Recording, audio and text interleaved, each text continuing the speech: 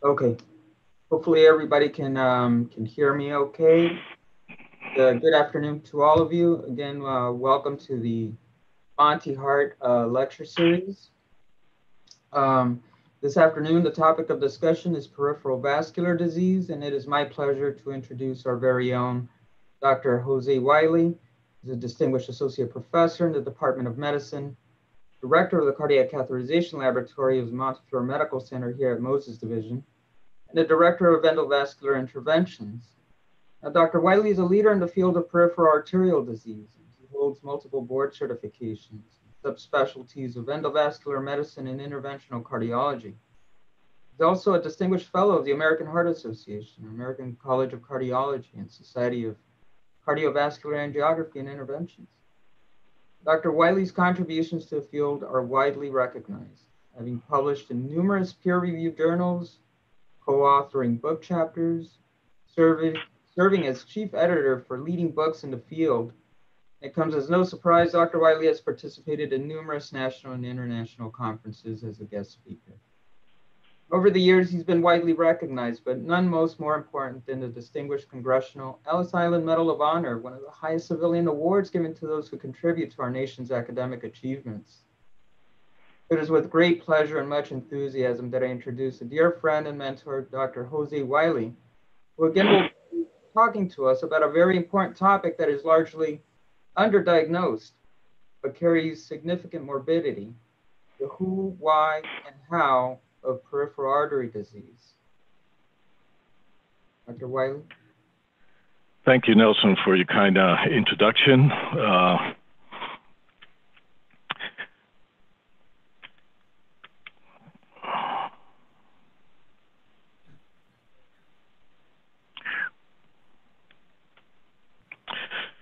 So I have an ambitious list of learning objectives. We start with exposing several misconceptions regarding peripheral arterial disease, epidemiology, screening, non-invasive evaluation, guideline-directed medical therapy, indications for revascularization. Finally, we will engage the current guidelines to optimize patient care and show a few cases. Now, there are many misconceptions around peripheral arterial disease, but I'll try to address some of them. The first one is that peripheral arterial disease must not be common, or else we would hear more about it. But the truth of the matter is that we only see the tip of the iceberg. Peripheral arterial disease is underappreciated, and public awareness is limited. It is an age-dependent process, and the older the population, the higher the prevalence. Close to 20% of the population over 70 years of age has peripheral arterial disease. The risk of cardiovascular disease is increased by sixfold. It is estimated that as many as 20 million individuals in the United States are affected by some form of peripheral vascular disease. That includes about 12 million with peripheral arterial disease and the rest with venous or lymphatic disease. In 7,013 patients with symptomatic peripheral arterial disease whose mean age was 69 and who participated in the reduction of atherothrombosis for continued health registry, or the REACH study, the prevalence of concomitant symptomatic carotid disease, cerebrovascular disease, or both was up to 63%. Almost 40% had both coronary and peripheral arterial disease. 9.5% had both cerebrovascular and peripheral disease. 14% had peripheral, coronary, and cerebrovascular disease combined, and almost 37% had only peripheral arterial disease. As a result, the study concluded that patients with symptomatic peripheral arterial disease have a high prevalence of coexisting disease in other vascular beds, as you see in this slide. Now, there are specific ethnic prevalences in the United States, being African American and American Indian, the groups with higher prevalence. Important risk factors for peripheral arterial disease, according to the Transatlantic Inter-Society Consensus Working Group, include smoking and diabetes, and to a lesser extent, hypertension, hyperlipidemia, homocystinemia, or elevated levels of C-reactive protein. The second misconception is that peripheral arterial disease is a disease of old people. I did show you that peripheral arterial disease is an age-dependent process, but precursors of atherosclerosis begin at an early age, and early detection and prevention avoids further complications. The third misconception is that peripheral arterial disease is a nuisance and it will not kill you. Well, the REACH registry examined, as I mentioned before, symptomatic patients with coronary, cerebrovascular, and peripheral arterial disease for major adverse cardiac events, MACE. After 1 year of observation, patients with peripheral arterial disease experienced the highest rate of cardiovascular death when compared to patients with established coronary artery disease or cerebrovascular disease. In fact, 50% of patients with peripheral arterial disease die from coronary artery disease. Failure to aerobically exercise increases the risk for premature cardiovascular death. And I will show you some data to this regard.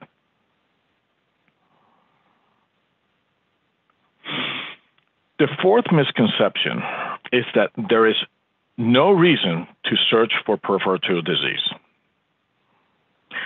We look for it because peripheral arterial disease is debilitating, and failure to recognize this disease process underestimates that patients with peripheral arterial disease have greater cardiovascular mortality, as I had just told you, than those with coronary or cerebrovascular disease. The fifth misconception is that peripheral arterial disease is too expensive or hard to screen. All we need to obtain is a simple history and physical and an ankle brachial index that requires a blood pressure cuff and a handheld continuous wave Doppler, nothing else. These are the current American College of Cardiology and the American Heart Association guidelines for measuring ankle brachial index and establishing the diagnosis of peripheral arterial disease. That is 65 years or older, 50 years and older with risk factors for atherosclerosis, such as smoking and diabetes, or family history of PAD. Also, it includes younger than 50 years of age with diabetes and one other risk factor for atherosclerosis. Now, the U.S. Preventive Service Task Force recommends against ABI as a screening tool for peripheral arterial disease, and they state that it's because of insufficient evidence. I believe that this is based on the aspirin for asymptomatic atherosclerosis trial that failed to show a benefit of the use of aspirin in patients that had an ABI less than 0.9. However, to credit to the American College of Cardiology and the American Heart Association, both PARTNER study and the MESA study showed that low ABIs were associated with increased cardiovascular risk.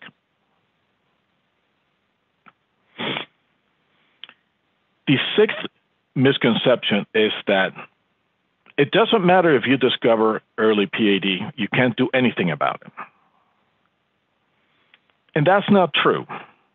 Risk factor modification, exercise, drug therapy, and revascularization actually work. And I'll show you. Smoking cessation, statin therapy, antihypertensive therapy with a therapeutic goal of less than 140/90 millimeters of mercury. Diabetes management to achieve a hemoglobin A1C of less than 7%. Aspirin and or clopidogrel and supervised exercise have at least a 2A indication.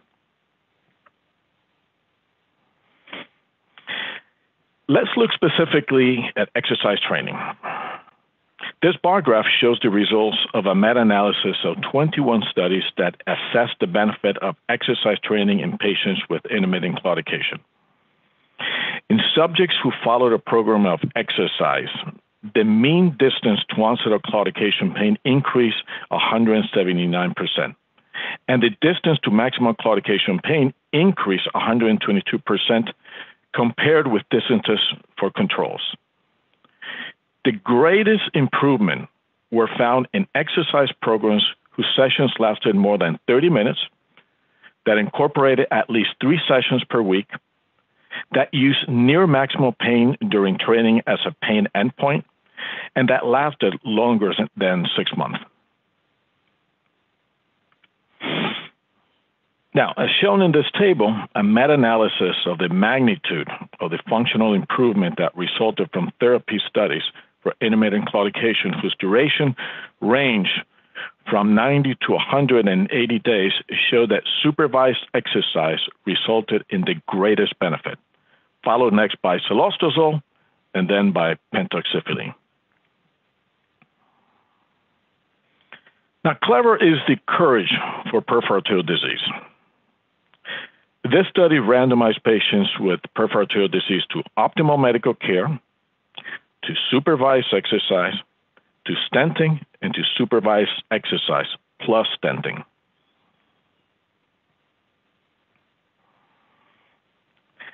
And it showed that the best buy for the buck was supervised exercise therapy, followed by percutaneous interventions with stents, and lastly, medical management.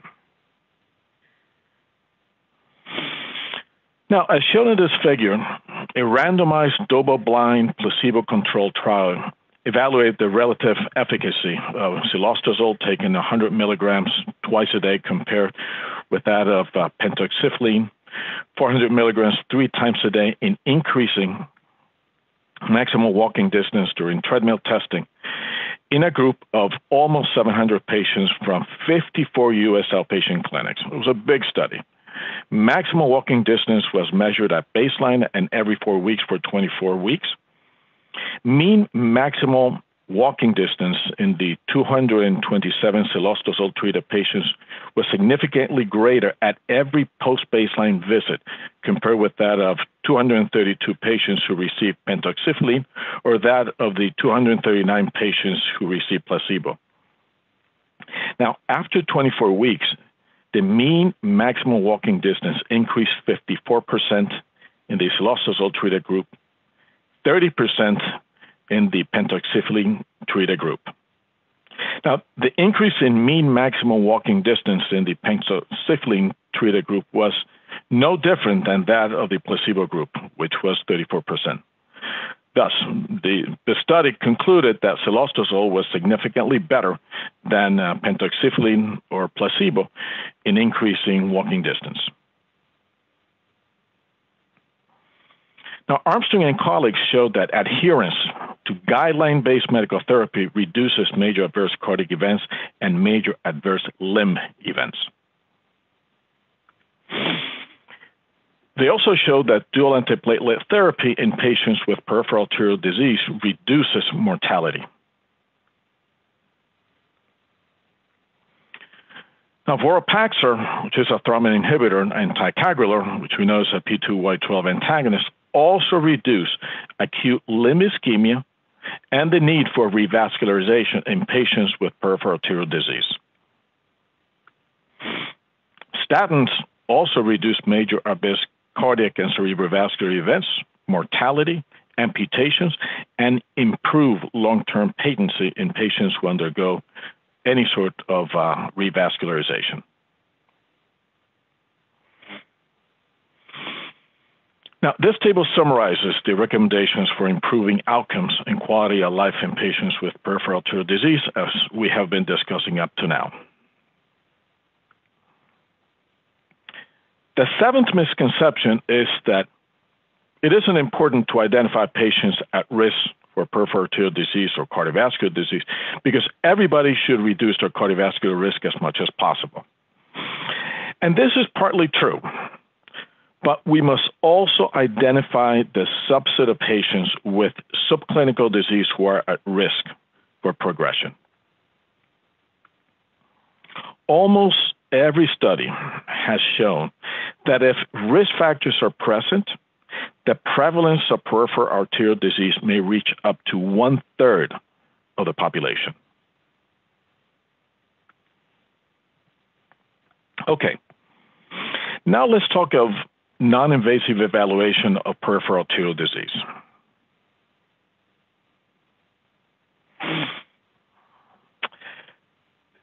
This flow chart is a good way to start this discussion. We first start with a history and physical. If it doesn't suggest peripheral arterial disease, you must look for an alternative diagnosis. If, on the contrary, it is suggestive of peripheral arterial disease, the next step is to perform an ankle brachial index, or an ABI. If it is less than 0.9, you have a diagnosis of peripheral arterial disease. And the next step is to perform an anatomic assessment of disease to determine the location and severity of the disease process. If greater than 0.9, but the likelihood of peripheral arterial disease is high, then we send the patient to the vascular lab for a physiologic assessment. If greater than 1.4, it's a non-compressible vessel. And we likely should do a toe brachial index or a physiological assessment. Now, the ABI is the ratio of the highest ankle systolic pressure, either dorsalis pedis or posterior tibialis, and the highest brachial systolic pressure. Now, note that systolic blood pressure in the ankle should be higher than in the arms. And this is because it relies on the concept of retrograde wave reflection from resistant distal arterioles, which is additive to the antegrade wave. You can also appreciate the interpretation of normal and abnormal values in this slide.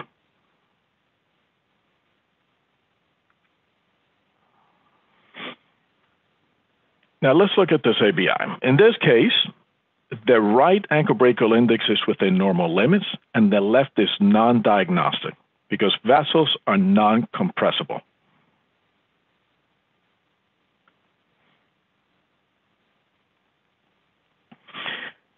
Now, even though an ABI is a great test, it doesn't answer everything. In this one, the right ankle brachial index is normal, and the one in the left is non-diagnostic because of non-compressibility as well. Now, the next step is to perform a toe brachial index because digital vessels do not become calcified. And values less than 0.7 diagnose peripheral arterial disease.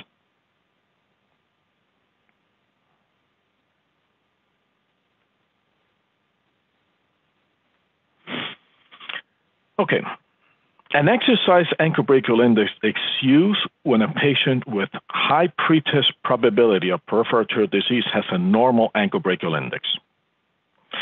Frequently, this is seen in patients with iliac disease because those patients have very large collaterals coming from the internal iliac. Now, exercise ABI protocols consist of exercising a patient on a treadmill for 5 minutes at 2 miles per hour and 12-degree inclination. A decrease of greater than 30 millimeters of mercury in ankle pressure or a post-exercise ABI decrease of greater than 20% suggests a hemodynamically significant peripheral arterial disease.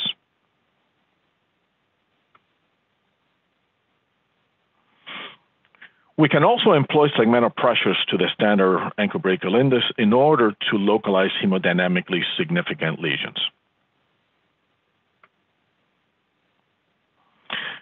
We apply blood pressure cuffs in the ankle, the calf, the low thigh, and high thigh.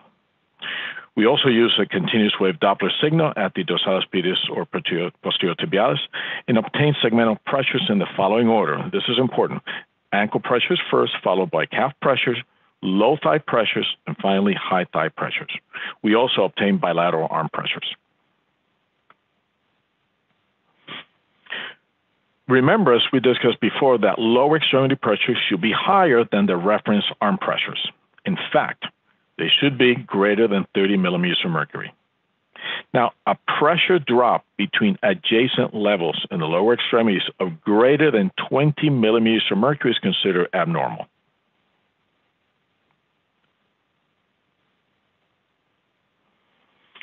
Now, Like any study, there's limitations. Patients with calcified arteries make it very difficult, as we discussed before. Moderate resting peripheral arterial disease with unremarkable exam make it difficult as well.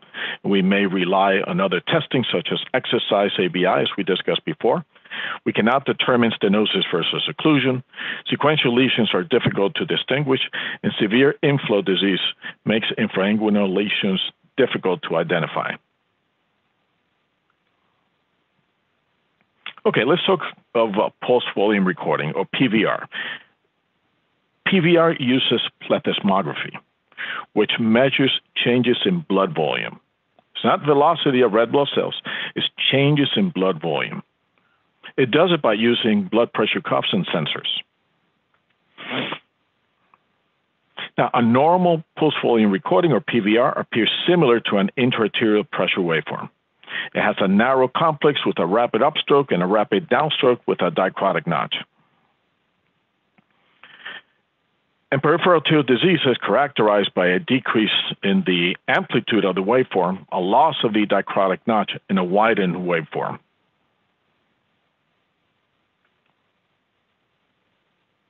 In this slide, you see different PVR patterns corresponding to different degrees of disease. Okay. Now, this is a normal pulse volume recording.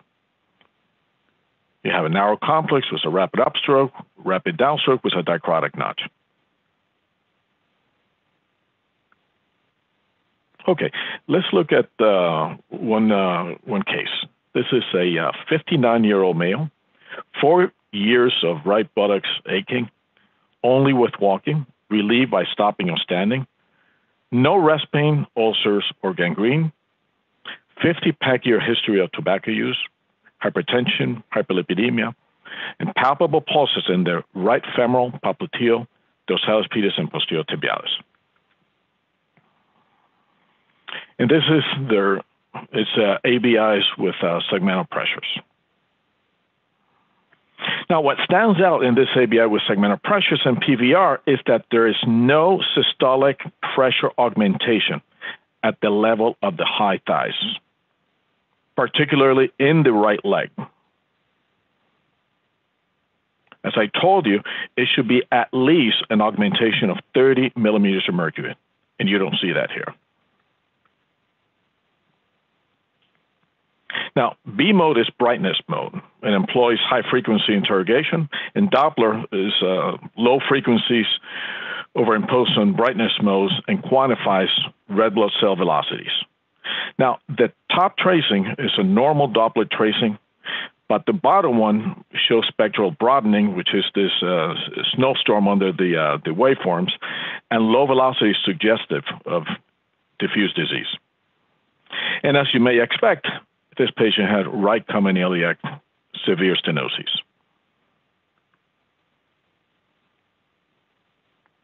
Now, when you use Doppler, remember that it is very operator dependent. Make sure your Doppler angle is at 60 degrees as best as you can. Pay attention to waveforms, Doppler velocities, color Doppler, and waveforms.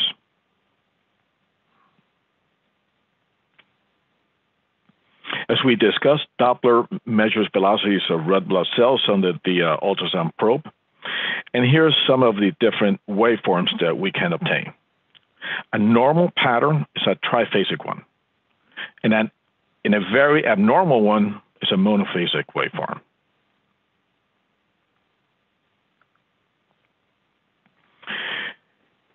Remember that stenosis is characterized by high-velocity Doppler signals with spectral broadening, and a post-stenotic signal is characterized by a dampened low-velocity signal with spectral broadening.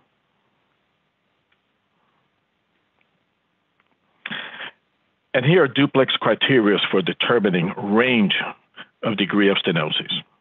If you have less than 50% stenosis, the stenotic to pre-stenotic peak systolic velocity ratio is less than 2:1 and have a triphasic waveform with peak systolic velocities of less than 200 centimeters per second. If it's between 50 and 74%, the stenotic to pre-stenotic peak systolic velocity ratio should be around 2 to 1, with a monophasic waveform and a peak systolic velocity between 200 and 400 centimeters per second. If it's greater than 75%, the stenotic to pre-stenotic peak systolic velocity ratio is 4 to 1, with monophasic waveforms and peak systolic velocities greater than 400 centimeters per second. If the segment is occluded, you're not going to have any velocity tracing, and you're probably going to find only a pre-occlusive thump because there's no flow. Now, let's look at two more cases. This first case is an 80-year-old male with bilateral calf pain. So you see, the ABIs are very abnormal. On the right is 0.4, and on the left is 0.3.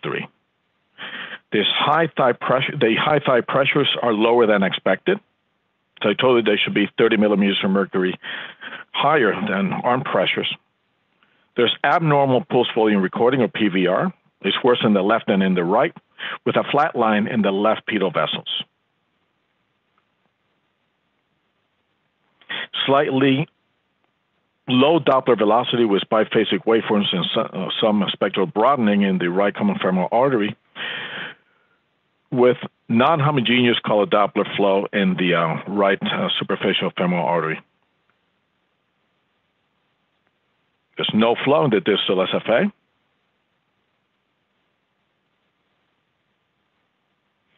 And very low velocities with monophasic waveforms, as well as abundant spectral broadening in the right peroneal artery. On the left common femoral artery has normal Doppler velocities with a triphasic waveform.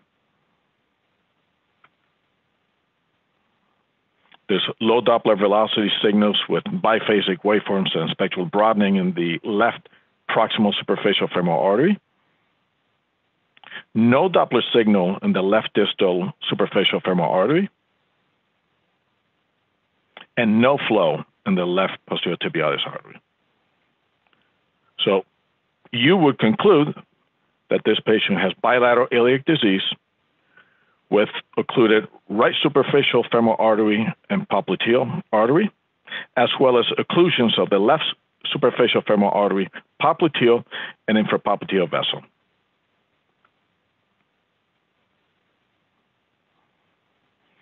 Look at this case.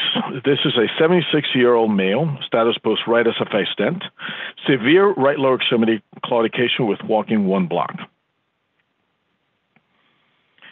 As you see, the high thigh velocities, the high thigh systolic pressures are lower than expected, left worse than the right, but blunted pulse volume recording, or PVR, with loss of dicrotic notch in the right lower extremity.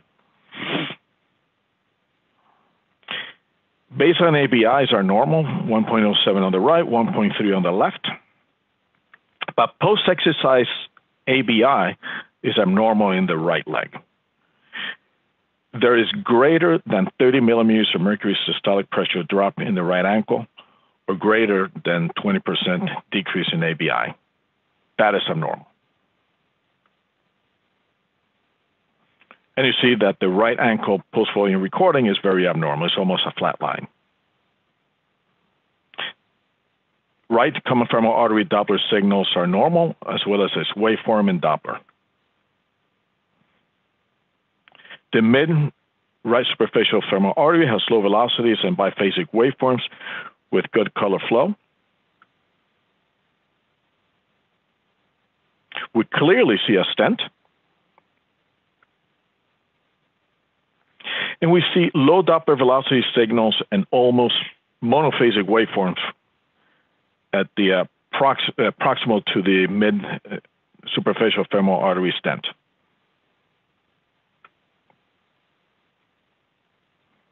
And also poor color flow at the distal edge of the right superficial femoral artery stent.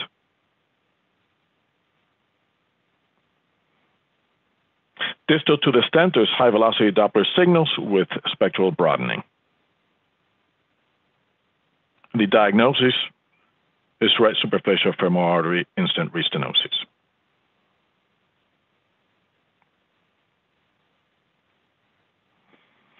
Now, is this enough? And the answer is no. The non-invasive laboratory identifies physiologically significant disease, but lacks in anatomic detail to plan for intervention, if that is the case.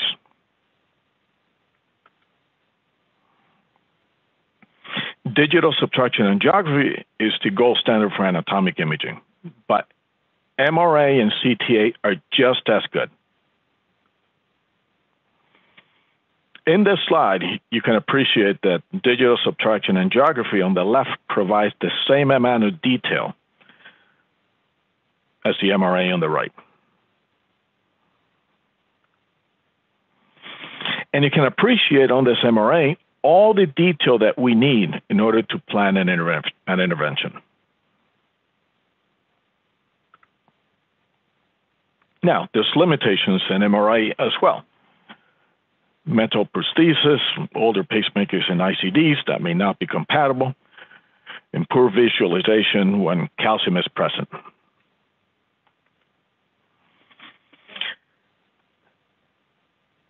CTA also provides almost the same detail accuracy as DSA, digital subtraction angiography, and MRA, but uses iodinated contrast and X-rays. Notice that CTA also provides the necessary detail to plan an intervention. Can also obtain 3D model that evaluates the vasculature in any projection and from any angle in order to evaluate the presence of stenosis or aneurysms. The major limitation of CT or CTA include large iodine contrast load, thus limiting its use in patients with renal insufficiency. It is not very accurate in visualizing pedal vessels in particular, and dense calcium can give a false diagnosis of patency.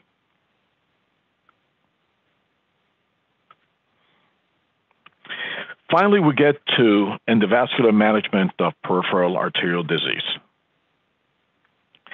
Since 2005, the American College of Cardiology, American Heart Association guidelines recommend endovascular revascularization in patients with lifestyle-limiting claudication who have failed guideline medical therapy and supervised exercise, as long as there is a favorable risk-benefit ratio.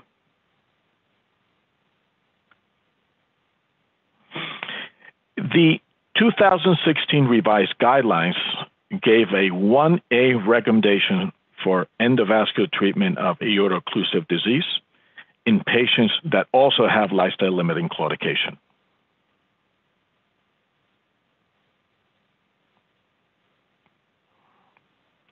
It gave a 2A recommendation for endovascular revascularization in patients with femoral popliteal disease presenting with lifestyle-limiting claudication. And it gave a 2B recommendation for endovascular treatment of infrapopliteal disease in patients presenting with claudication. Now, bear in mind that the infrapopliteal vessels are conduits to the foot. The main blood supply to the calf muscles arise from the sural branches of the popliteal artery. And the risk of a claudicant to become a critical limb ischemia patient is only 10%. 25% of patients with critical limb ischemia will have an amputation, and 25% of them will die within 1 year. So really, the true indication to intervene in the infrapopliteal vessels is critical limb ischemia, which we define as resting pain, ulcer, or gangrene.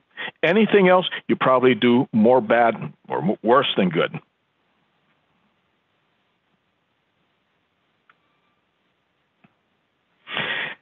And finally, there is no indication for an endovascular procedure for the sole purpose of preventing critical limb ischemia. So totally only 10% of claudicants will develop critical limb ischemia. Also remember that intervening on a claudicant with infrapopliteal disease increases the risk of critical limb ischemia by several folds. So you make things worse.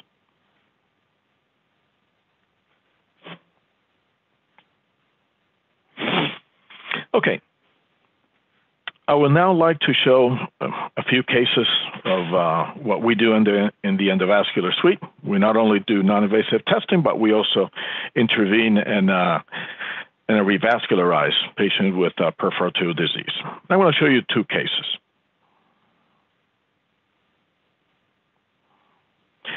Now, this is a 65-year-old male presenting with right buttocks and thigh pain when walking less than 200 meters.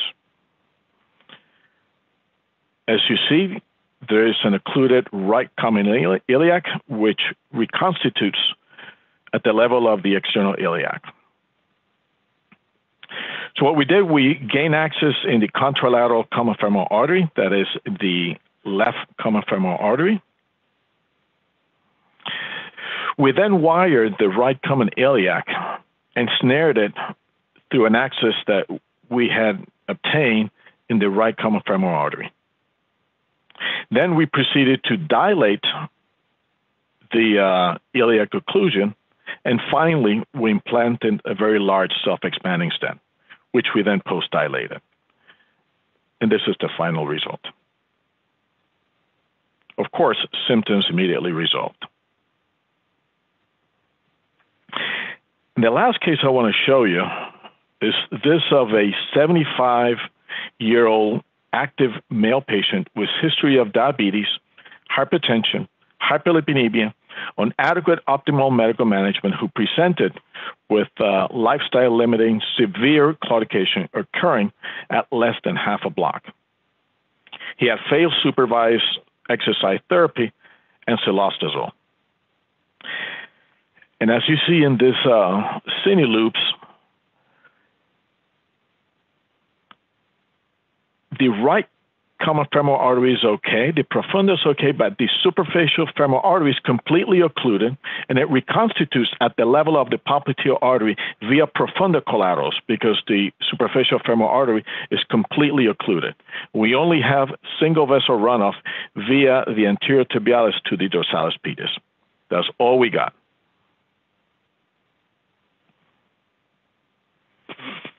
So I'll show you how we tackle this patient.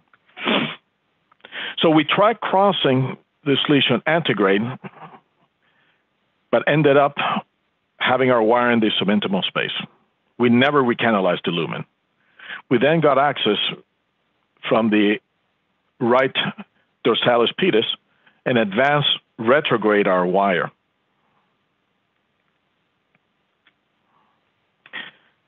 Now we have both wires, an antegrade wire and a retrograde wire, that happen to be in subintimal spaces. They never met. So we proceeded to employ what is called a cart technique, in which we inflated a balloon via the retrograde subintimal space and then fenestrated it with a wire that was coming antegrade. And we created a new space, or a new lumen. We then proceeded to dilate that newly created space and created a new lumen. And here we're dilating the juncture of the true lumen with the subintimal space that we had already created into a true lumen. We then proceeded to dilate antegrade with drug-coated balloons the entire newly created lumen. And I'll show you the final picture. Remember that in the first picture, we only had a profunda femoris. The superficial femoral artery was occluded. And this is the final result. Now you have a profunda and a superficial femoral artery that goes to the popliteal, and it gives flow to a single vessel runoff to the ankle via the anterior tibialis and dorsalis pedis.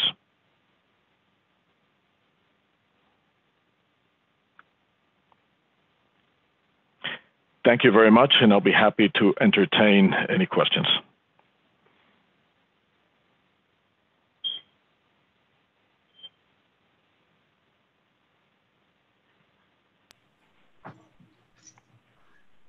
Thank you, Jose, for such a comprehensive presentation. The truth is that I remember almost 20 years ago when I was a junior faculty at Cleveland Clinic. Eric Topol, almost patting us in the back with a stick because we were not paying much attention to peripheral arterial disease, and we had a big push at the time for a screening. You made a good point about the prevalence of calcified disease in the elderly and the false positive results that we can get with ABI. Do you consider in any circumstances and when we're sending a patient for screening directly at PVRs or Doppler studies as a first test? Yes. So what I been doing in my practice is that a ankle brachial index is coupled with a pulse volume recording. But even with a normal ABI with a normal pulse volume recording, if you have iliac disease, you may miss some disease. So even if it's normal and your pretest probability is very high, you're convinced that this patient truly has intermittent claudication, then we should exercise them. And as I said, any drop in an ankle pressure or exercise ABI of less than 0.7 is diagnostic of peripheral arterial disease. We don't use the 0.9 cutoff. We go down to 0.7.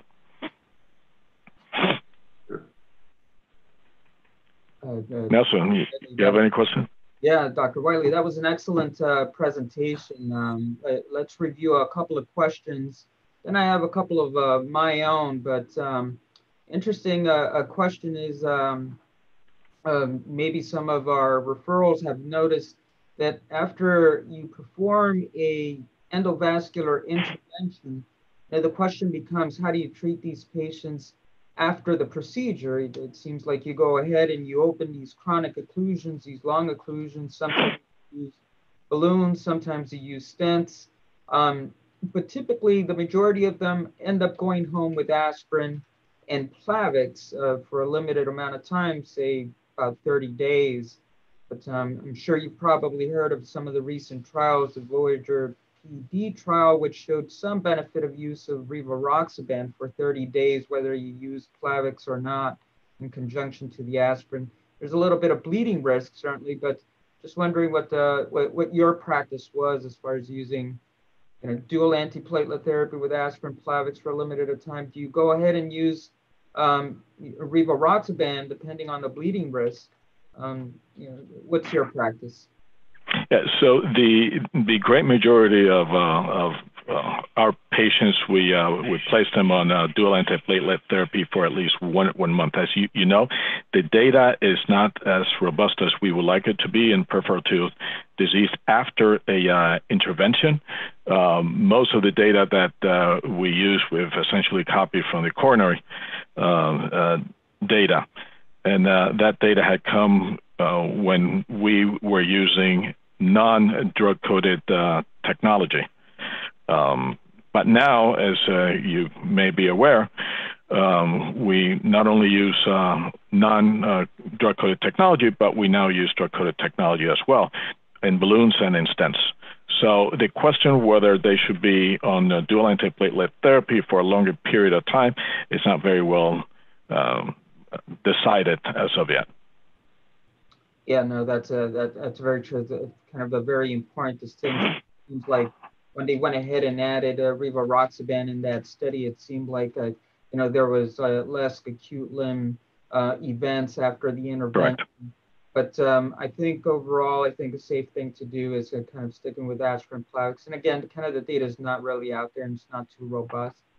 There was a second question. It was about just a technique of when it is that we use drug-coated balloons versus stents when we're opening these long occlusions. It's important to understand, at least for our audiences, these are areas with very high flexion points. We're talking about the femoral artery, the superficial femoral artery, the popliteal artery. These are arteries that bend and twist a million different ways. And so the question becomes, well, When do you consider just ballooning, opening these occlusions versus placing a stent, which is probably a more rigid structure there? Is there an algorithm that you more or less follow? Yeah. Now with the advent of drug-coated balloons, and there's some limitations and controversies with them, as you're aware, stents are primarily limited now to hemodynamically significant dissections. If you don't have a significant dissection, then leaving metal behind is probably not your best option. Drug-coated balloons have very good decrease in restenosis, very comparable to that of stent without having to let metal behind. The question of stenting and flexion points is very true, even though there's other technologies such as interwoven stents that have been used in flexion points such as the popliteal artery, referring to the Supera stent. But for the most part, if you don't have a hemodynamically significant dissection, leaving metal behind is probably not in the best interest of your patient. Excellent, excellent. Yeah, it's completely agree. Now, just maybe going a little bit deeper into the drug-coated balloons, so kind of very interesting topic. There's the use of paclitaxel. That maybe those drugs that we're more familiar with in the coronary realm, and now they're part of almost where the mainstay for kind of peripheral balloons, where you're delivering this drug through the intima, and you're hoping it's lipophilic, it's going to remain there. It's as opposed to putting a stent in there, so you're avoiding the restenosis rates that you might see. But just I think recently, maybe you can help us clarify. There was a kind of I think there was a meta-analysis that raised some concerns about the paclitaxel-coated balloons, and in particular with the femoral popliteal lesions. Maybe you can help us clarify a little bit. Yeah, you're probably referring to the study meta-analysis of Constanzas that was published a couple of years ago in the Journal of the American Heart Association, and created a big controversy of the use of drug-coated balloons and stents in the femoral popliteal compartment. And the controversy came because the meta-analysis indicated that drug-coated technology increases mortality, something that we had never even considered. So the FDA put a moratorium at that time, and had the industry provide all the data that they had accrued for those studies. And it called for making patient-level meta-analysis instead of, or as opposed to, study-level meta-analysis. Now, this is a study-level meta-analysis that you cannot adjudicate causality. You can in a patient-level meta-analysis, but not in a subject-level meta-analysis. You cannot do Kaplan-Meier curves for survival, but it gave a link to adverse outcomes, and that was mortality, and that was very, very worrisome. In fact, there was a dose-death relationship. So that signal was very important, and it was a very well done meta-analysis. It was a meta-analysis of randomized controlled trials. Since then, there's been a few patient-level meta-analysis, and the data has been all over the place. Some of them have shown that there's no signal, but others have shown that there is a signal. So even though nobody knows what is the reason for this signal, the FDA has mandated that caution be placed on the labels of these devices. And at least at Montefiore, what we've done is that we have changed the consent. We let our patients know that there's a question that's being dealt with by the Food and Drug Administration, but we don't have a concrete answer. And I think it's our responsibility to let them know that there may be a problem, but we're not sure what it is. Does that answer your question? Yeah, no, that's very good. I think overall for our audience, I think it's very important, you know, just recognizing the prevalence of the disease.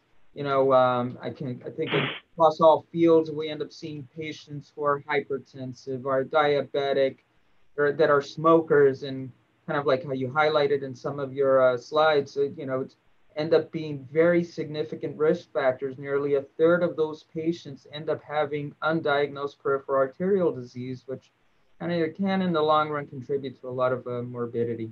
So I think kind of keeping an eye across all disciplines at this point ends up being very important. So again, important that we spread the word to our colleagues, whether they're in nephrology or endocrine, that you know, this disease does exist, and it might be silent, but certainly it can declare itself. So it's I think getting those ABIs, you know, ultrasounds and PVRs ends up being quite important. I think just kind of recognizing that these are very important risk factors for a disease, and certainly we're well equipped here to kind of handle these conditions. So if you have any more questions, let me take a quick look. No, I don't see any more questions. Well, okay. Well, then, thank you very much, Dr. Wiley. It's again, it was a pleasure. I think we all learned a lot. I think it's important to, I think the take home is that the peripheral vascular disease is out there, and it's prevalent, and patient may not be complaining, but it's important to you know, just keep your eye on it out there, because it does exist, and we're certainly here to help. Thank you very much, Dr. Wiley. Thank you, Nelson. Thank you, everybody, for listening. Bye-bye. Thank you.